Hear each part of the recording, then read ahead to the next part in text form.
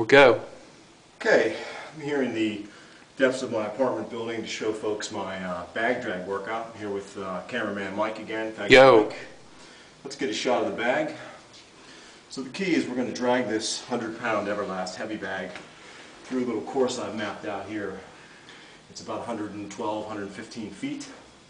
And we're dragging it for time. The key is to get it in under 20 seconds. And this workout sort of mimics a victim rescue kind of thing, where you're dragging someone to safety, but it's a really good total body workout and quite a challenge if you try to do it in good time. So when Mike gives me the count to go, we're going to do a round of this and see how it goes. Alright? On 3. 1, 2, 3.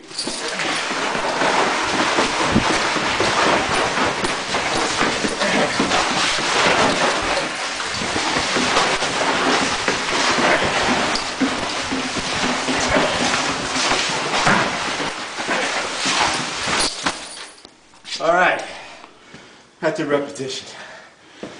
Good.